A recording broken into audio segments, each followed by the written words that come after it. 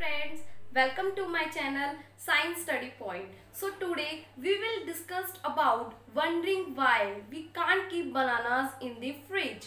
There is a science behind it. Bananas are unused to the cold.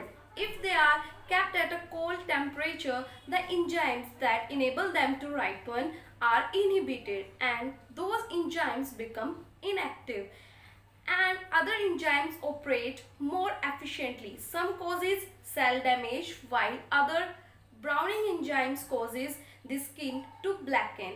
Examples: bananas, avocados, citrus fruits, pineapples, tomatoes all do best if it's stored at around 10 degrees Celsius. Bananas is not the fruit to be kept in freeze because the cell die below 4 degrees Celsius. So there is a reason why we can't keep bananas in the fridge, because the cells are died.